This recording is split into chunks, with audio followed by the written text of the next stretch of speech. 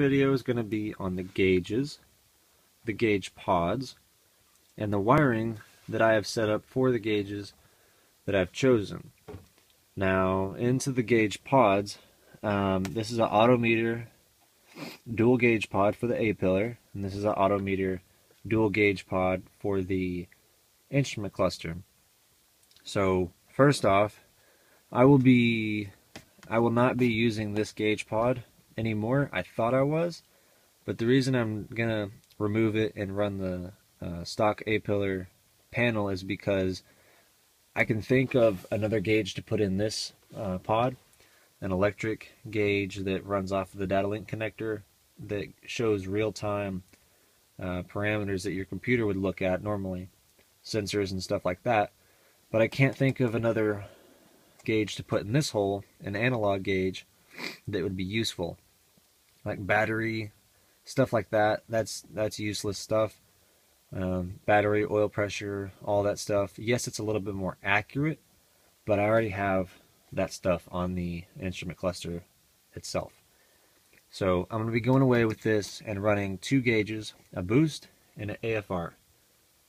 This is the original AFR gauge, AEM, air-fuel ratio. This is not the original from my previous videos. This is a Sport Comp 2 that replaced my Sport Comp 1. As you can see, the dial is a full dial, but it didn't light up on this gauge, and you have the yellow numbers on the left, white numbers on the right. It lit up with a yellow backlight, and I just didn't really like it. This one has a white LED backlight, and it's a pretty nice gauge. The pointer lights up. It's actually pretty much an exact match for the Mach 1 gauges. Now, the air fuel has stayed the same as it was before. So, the way I wired them up is a little bit different than some people do it. Some people just run them straight to power. But, oh gosh. I have mine set up to, this one comes on with ignition. You might also be able to hear the intercooler pump running. Probably not though. The intercooler pump and this are wired into the same circuit under the fuse panel, or in the fuse panel. So they come on as soon as I cycle the key. That's what I want. I want those to be that way. That way they're always functioning with the ignition on. This, however, does not come on until I pull this handle, which is for the illumination of the gauge lights. So there it is. It also, I'll do a no camera light in a second, but I'll go ahead and turn this off. I'll get to the no camera light in a minute. It's kind of hard to see with camera light. So you might also be able to see that these gauge pods are painted. These are both painted. They were originally black, like my other Autometer gauge pod. This is another one that I didn't decide to run, just simply because I didn't like the mounting of it. I painted them with this spray paint. It looks like it has a black top, partially because it is a black top. The paint itself is a dark charcoal, part number right there. This comes from Late Model Restoration, based out of Waco, and it was about shoot, I can't even remember, $14 I believe. One can was enough to do both pods. So, getting under the okay. So right here we have a little bit of hands in the way. Hang on. Okay, so as you can see, I have two. I'm trying not to yell. I have two ADA circuits. One right here, and another one right here going to this doohickey, and I'll get to that in a second. So we have our grounds right here, grounds, and these are our power wires that go to the fuse number 5. 1, 2, 3, 4, 5 right here. 5 is for instrument cluster slash traction control. That's what I have my wideband set to, or my wideband wired to, as well as my intercooler pump wired to.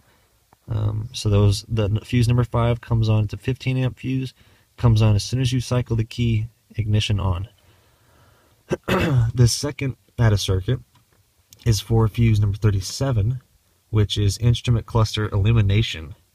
It's the illumination, so when you pull the knob to turn on the lights, whenever you cycle the knob left or right, it dims or brightens the gauges or the instrument cluster lighting, and it does that off a potentiometer, which increases or decreases the resistance of the circuit, dimming or raising the light level. So this is a potentiometer, much like the one in the pull handle. I have a power on the very top and a load in the middle.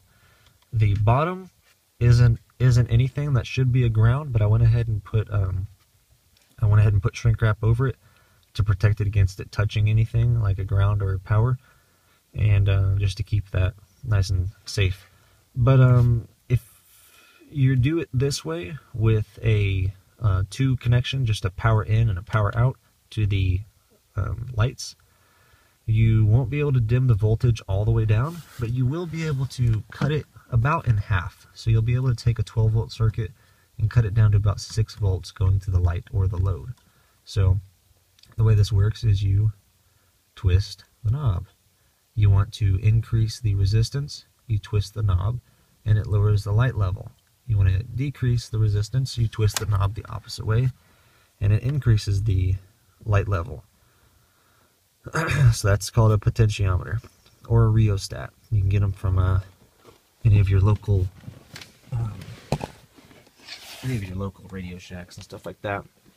So now I'm going to go ahead and turn the camera light off and get an inside shot with no lights on of the gauge lighting up and dimming down. Okay, sorry about the low light. So I will now cycle the key. It goes through the instrument cluster test, and the light comes on, or the wideband comes on, and a cooler pump as well, but you can't hear it.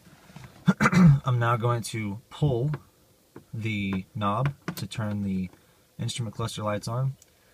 Now, if you have a Mach 1, you know what the lights look like on the camera. They look pink. They're not pink, okay? I didn't put an LED on there to make them pink. They're the normal Mach 1 gauges, and this is now it doesn't look like it, but these are almost identical in illumination brightness. This gauge right here. So now I am going to, let me see. I am now going to pull it a second. I'm just going to leave it this way. So I am now going to reach down. It's going to be kind of weird, but I'm going to reach down. I'm going to find the potentiometer, and I'm now going to lower or raise the light level. See it going up. Okay, now back down. Spinning the knob like I did underneath. So, like I said, I can only cut it down to about half the voltage of source voltage. In my case is 6 volts right now. Roughly 6 volts. If I were to add the ground that I showed underneath, that ground that didn't actually go anywhere, if I were to run that to a ground, I could lower this down to absolute 0.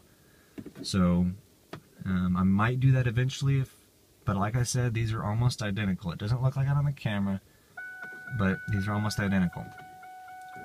So another thing that I have the ability to do, since this is in the illumination circuit, I have the ability to pull the cord, or pull the knob like I did, but also rotate it left and right when I want to, and lower the instrument cluster lighting as well as the boost gauge lighting. So I will now demonstrate. So I will now push that in. Push that in. Now I will lower all the lighting. Okay, I'm spinning the knob spinning the knob, and they all go out. Okay, now I will start to increase the voltage to the instrument cluster, and there's all the way again. That is all the way. Okay, and so that's the lights. That's how I set it up. That's the instrument cluster pods.